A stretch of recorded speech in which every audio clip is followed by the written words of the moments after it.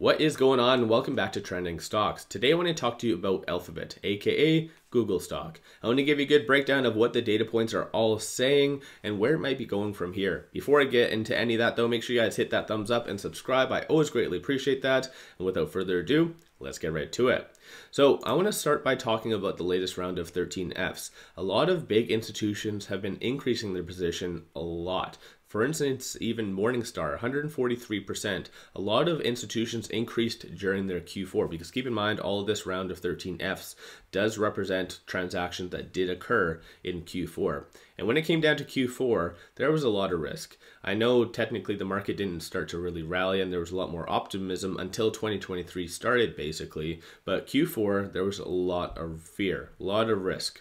So the fact that a lot of institutions did in fact increase their position during that time frame is very optimistic. And even if you do look at, for instance, a lot of the analyst ratings, as you can see right here, a lot of them are fairly still optimistic. And for instance, Jefferies did come in on February the 10th, and they did reiterate a buy rating at $130. Even Evercore ISI, $125 outperform, and that was on the 8th. And keep in mind what happened on the 7th, there was a very large sell off because of this.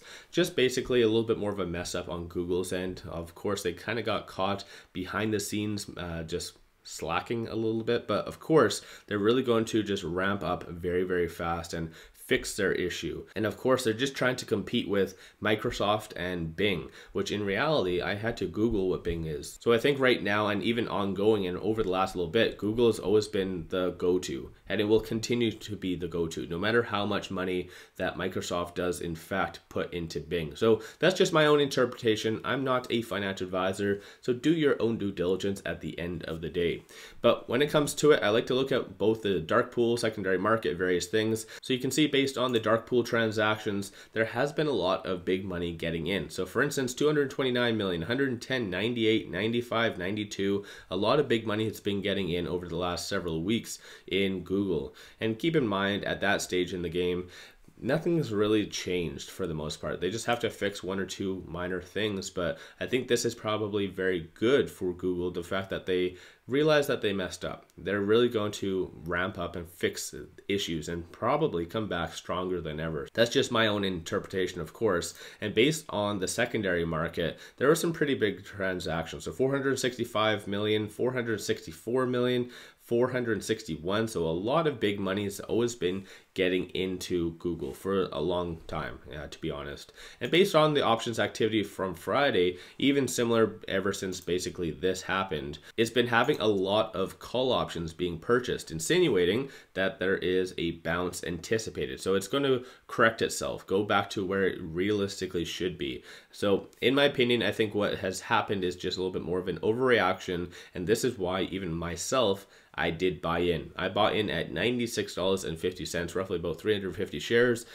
So I know it's not as much as a lot of you out there, potentially some other individuals, but I really wanted to back up the bus and take advantage of this tentative sell-off with Google. And because I see Google being a huge player and ongoing in the foreseeable decades. That's my own interpretation, of course, like I said, but based on the technicals though, it bounced off of that 50-day moving average. So in reality, I do anticipate it to bounce off of that and continue to trend up, most likely in between that $104 range. So again, based on stochastic though, it did really get from very much overbought to now oversold, a little bit more neutral, but if it does get to around the 30 range, it will be considered a little bit more overbought. So in reality, I see it a very big bounce coming next week. RSI is also at 46, so fairly neutral in that regard. Momentum number of individual buyers, aka retail investors, have been getting out ever since the 7th about this whole tentative sell-off. Clearly that sparked a lot of fear.